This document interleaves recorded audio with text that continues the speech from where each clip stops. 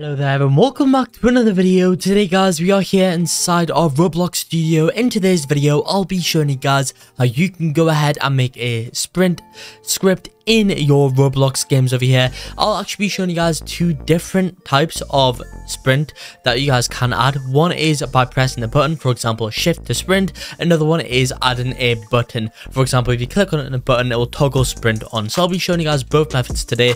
They are really easy guys. You can actually make your sprint script even better. I'll show you guys a little bit how you can do that later on if you guys want to make your game just have that extra really cool touch. Before I start anything off over here and show you guys exactly how you can do this, I first need to go in and tell you guys a little bit about the RBLXcodes.com, which is my own Roblox code website where you can find out game codes, music codes and guides. There is tons of stuff in there that you guys have to check out. Overall, we give the codes for over 300 Roblox games, so if you guys need a code for a game, it will be there.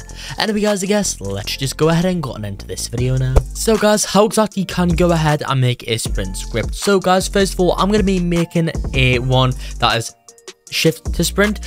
So if you go ahead and, you know what guys, I think here it would be easier if you create a local script and start a player script over here. So just quickly make a local script, and I'm going to quickly call this sprint script over here guys. Keep in mind, all of these resources, all these scripts and all that sort of stuff are on my Patreon. That's linked down below in the pinned comment of today's video and also in the description. However guys, over here we are wanting to go in and get some variables right now. So variables over here, and let's go ahead and type these out. So local player local players equals game get service players. There we go guys, that's just getting the player's service on the right over here. As you guys can see right now, that's just going to allow us to find the local player. So local player equals players dot local player guys. Keep in mind, if you are finding a bit of this difficult, I will be making a noob to pro scripting series where after that you'll literally find all this so easy. And guys, next we are actually going to want to go ahead and set out a value for the sprint and also walk speed. So local sprint speed equals I'm just gonna put 50, and then local walk speed equals 16 guys. So pretty much these are just some values that we can use to actually change the user's sprint speed and walk speed if we ever want to. So let's say if we actually want to make like a double sprint event or something, I don't know, something like that guys, we could just then simply just change the sprint speed from here to 50 to 100 instead of having to go through multiple different amounts in the script itself to just change it to 50 guys. So this just allows us to directly change the sprint script or the sprint speed or walk speed from here guys, instead of having to change multiple values. So you only need to change one. Anyway guys, next we need to go ahead and get this. So it's going to be the code local user input equals game get service user input service guys. Okay, so what this is doing, it's allowing us to actually check what button our player presses guys. Keep in mind, because right now this is going to be a shift to sprint script, people for mobile, what I have done for my previous games guys, I've added a shift to sprint, but I've also added a sprint button itself for mobile players guys. If you want to know how to do that, you can kind of judge how to do that when I'll show you guys how to do the sprint button. But essentially over here, what we need to go in and do is just if user input dot keyboard enabled, then so that's doing if the user of the game has a keyboard, then it's going to allow them to go ahead and do the shift to sprint. Okay guys, so we're going to go in and do here local function begin sprint, and then we're just going to go in and do input and game processed over here guys. Okay, anyway, now we've done that, we're gonna go in and do if not game processed, then if input dot user input type equals enum dot user input type dot keyboard, then so essentially what we're doing here, we are just checking if the user's input type is a keyboard. If it is, then we're going to go ahead and do local key code equals input dot key code. If I can type dot key code over here, I'm gonna go and do if key code equals enum dot key code dot left shift then. So what we're doing here, guys, we're checking if the user has clicked the key. If they have clicked the key, we're going to quickly check here if the key that they have clicked is actually the left shift. And if that happens, then we are going to go ahead and do player dot character dot humanoid dot walk speed equals sprint speed over there, guys. And then that should be good. You know, guys, let's test this out over here. So this is our normal walk speed right now, and then if we press shift, nothing happens. Wait, nothing happens right now. 1 second, guys. We'll deal with that later. Right, never mind, guys. We actually need the end bit over here, so we're gonna go ahead and do local function end sprint.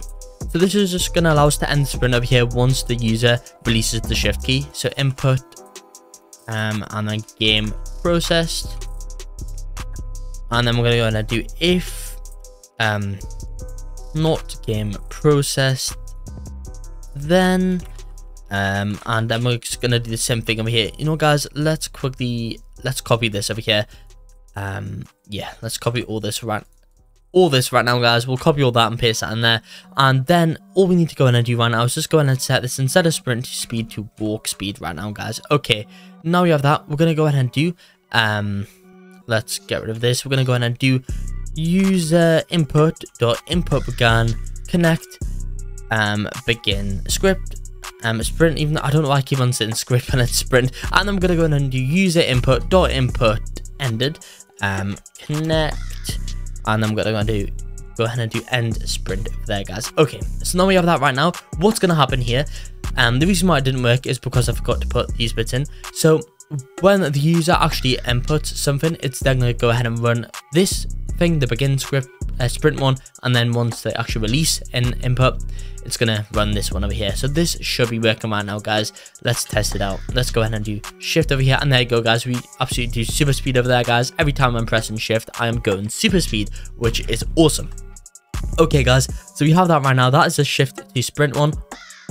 Also, guys, keep it in mind, I do actually have a game where I actually tweened it, so I tweened the camera as well with it, guys. If you want to know how to do that, I'll tell you guys all about tweening later on in a future video. But yeah, guys, that is how you can go ahead and do shift to sprint. And next, guys, if you let's say want to make a sprint button, just go and start a GUI. I'm just going to go ahead and create a screen GUI over here, and then in there, I'm just going to quickly do a text button right now, guys. Honestly, this is not going to be very pretty at all because it's just a rush tutorial over here, guys. So let's quickly make, I want the text color to be black, and then let's quickly make this square, guys. I don't want to spend too much time on this, guys, just because I don't really need it at all. But yeah, guys, there we go, sprint over here. So let's say you guys want a sprint button. We got that right now. Let's create a local script inside of there, and then we are going to go ahead and actually, right, okay, we're going to quickly copy most of this over here because we're probably going to need most of it. And then I'm just going to quickly sort some out before. So, guys, over here, we're going to go ahead and do local text button equals script.parent. And then instead, guys, of actually, right, instead of doing this, right, okay, wait 1 second, guys. So instead of doing this, we can just go ahead and do, right, okay, actually, what we're going to go ahead and do, inside the text button, we're going to go ahead and actually have a bool value, and then I'm going to go ahead and get the bool value. So local bool value, you know, guys, we'll do local value equals text button dot value over there, guys. And that's just going to allow us to see if the sprint is on or off. Of course, you could do this a different way by changing the GUI so it's a different color and all that sort of stuff, guys. But anyway, so we got this over here, we got the local player. To be fair, it's probably better if I just quickly do that right now. There we go, guys. Okay, so we don't actually need the user input thing because in this, they are not going to be inputting anything, and to be honest, we don't really need much of that at all. To be fair, all we really need to do is have these right now. So we're going to go ahead and do